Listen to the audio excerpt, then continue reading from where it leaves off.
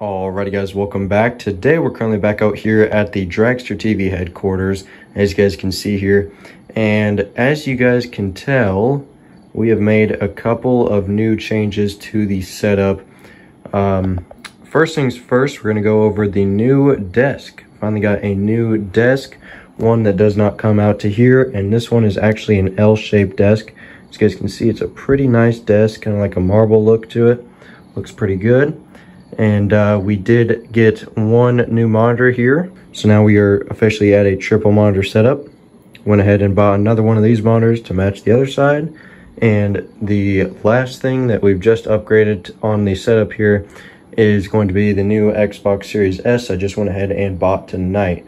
All right, so as you guys can see, got the new Xbox Series S, we got the new desk, we got the third monitor set up here, and we are still using the CyberPower PC here, the $1,000 one, my first ever PC.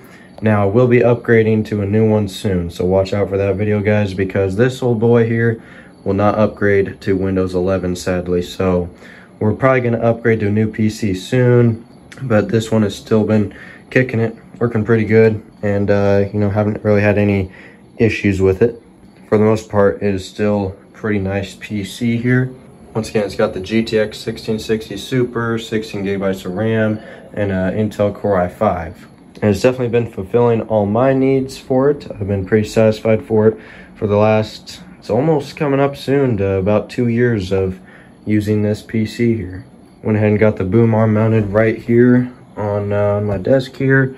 For right now, we can just put it right here, move it out of the way, and you know, just a pretty good spot for it right there.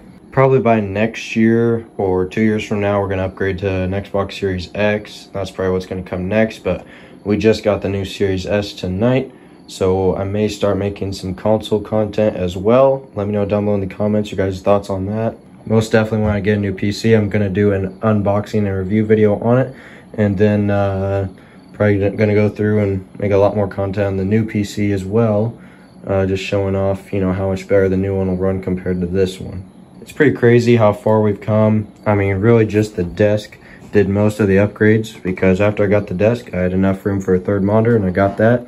And then, of course, I had to complement the new desk with the Xbox Series S. So it pretty much just all went one by one since I got the new desk. And I've been waiting it out until I got everything on here before I made this video, because I could have made this as soon as I got the new desk, but I was like, I'm just wait to do a whole new setup, headquarters update when I get the new monitor and Xbox and everything, and then soon I can do another update when I get the new PC set up. For right now, I did just go ahead and put the Xbox One S over here hooked up to the TV. Yeah guys, it's pretty crazy how far we have come. I remember I started with just a laptop, an old monitor, and then I went ahead and bought one of these, and that was when I finally started my gaming setup here. It was nowhere near as nice as this one, because I was using a old laptop and then an Elgato HD60S hooked up to my Xbox, and the Xbox was hooked up to that monitor right there, and then I had an really old monitor hooked up to the laptop, and that was pretty much how we started. Then I went ahead and hooked up this monitor to the new PC, and that was pretty much all we had until I got a second one of these, then hooked up an Xbox to it, and pretty much I was right back where I was, but I was actually using a real gaming PC hooked up to that monitor, and then I had my Xbox right next to it with another monitor identical to it.